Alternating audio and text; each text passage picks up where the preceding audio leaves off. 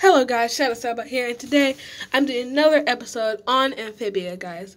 Today I will be reviewing two of my favorite episodes of Season 3, guys. A great way, in my opinion, to come back to Amphibia after half a season on Earth, which is really nice, guys, because sometimes, Amphibia has done a few things that I didn't like in this time on Earth, so I'm glad they finally came back to Amphibia. Another thing, guys, this is much later than my usual reviews, which is not usual for me. The episode wasn't really out there for a while. I don't know why, but who knows, guys. Either way, very interesting episode. One of my favorites of Season 3. Let's begin. We start off with Anne and the Planters coming to Amphibia after what we saw last episode in Escape to Amphibia, and then basically looking around and seeing all the destruction to Wartwood and everywhere else in Amphibia. But as they're going through the houses, they are met by this gigantic centipede-like creature with a weird band around its body. This monster then proceeds to attack Anne and the Planters. After seemingly being knocked down, the monster comes back and continues to attack Anne and the Planters. Another side note, guys, very interesting how Polly beat this thing up. It was really weird, guys. She had more power than usual. By the way, guys, we are met with these shaded figures, guys, who save Anne and the Planters by taking this monster down. Only revealed to be Wally, is that his name? I think it is. Miss Croker, and Loggle, who's surprisingly buff, who apparently has been working out since Anne is gone. And of course, guys, this couldn't be a good Amphibia episode without Sasha coming back, greeting Anne and the Planters. And after finding out that the Planters' house is the safe house for everyone, nicknamed the Resistance, in Amphibia fighting against Andreas, we find out they're using the basement, the secret Planter tunnels we found all the way back in Season 1. Like I said, guys, one of many really good callbacks. We're met with a society of new and old faces, some from Newtopia, some just frogs we've seen around. Sasha basically explains what's gone on since Anne left. And one very interesting thing, she explained the monster from before, which attacked Anne and the Planters, has a mind control thing. And I believe, which is further supported later on the episode, it's from the mushroom spore, all the way from the end of Season 1, I believe right before the season finale, which Hot Pop used to mind control all of the Planter family, including Anne. Sasha basically explains to Anne that they're going to be working together because Marcy's captured and all. And she decides to give over leadership to Anne, which is mostly the point of this episode.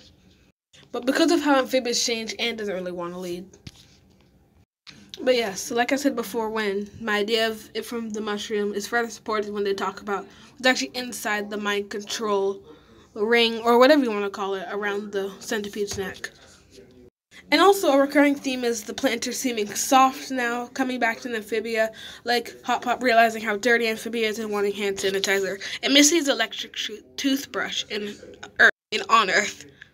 Grime, more friendly than normal, is slightly annoyed that Sasha gave away control, seeming as, like Anne, thinks she's not really ready for this since Amphibia's changed, and also since he doesn't want to be demoted again.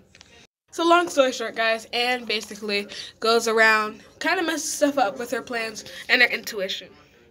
Just showing more that Sasha's a better leader and making Anne a bit more nervous about herself being leader.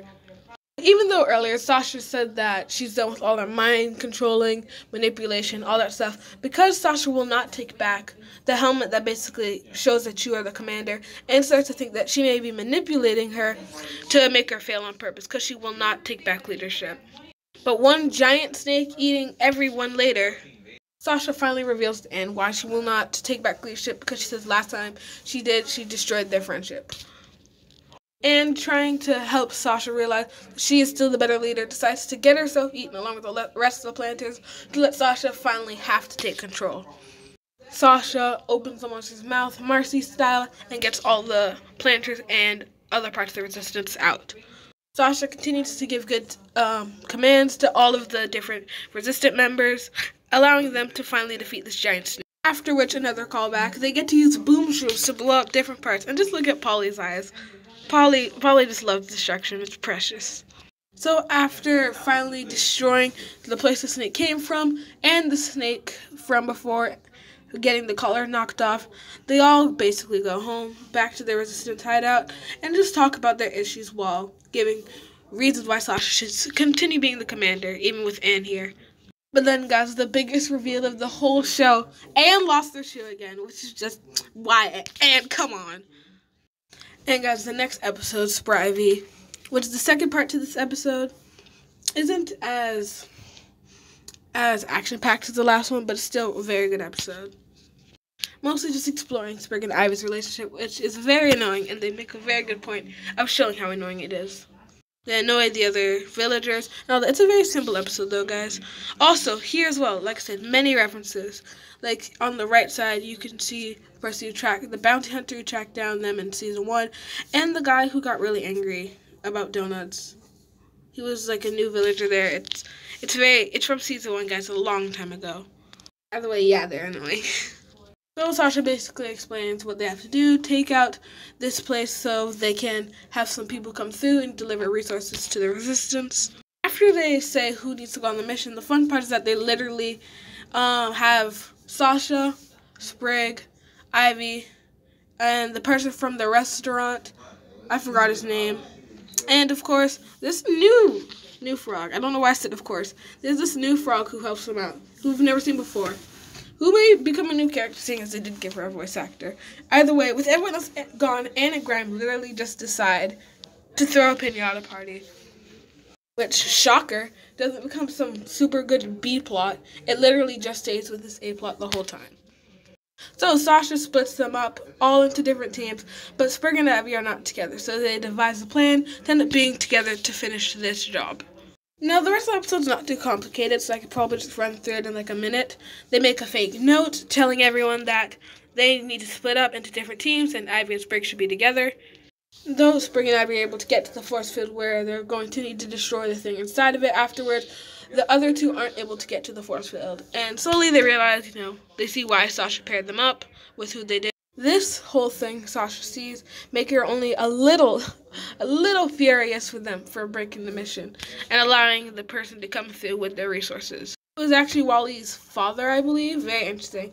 And then I remembered that the rest of Wartwood doesn't actually know about Wally's, so they ask if that actually looks like him. And that's pretty much it for this week, guys. Very interesting episode. A nice way to get back in the swing of things in Amphibia.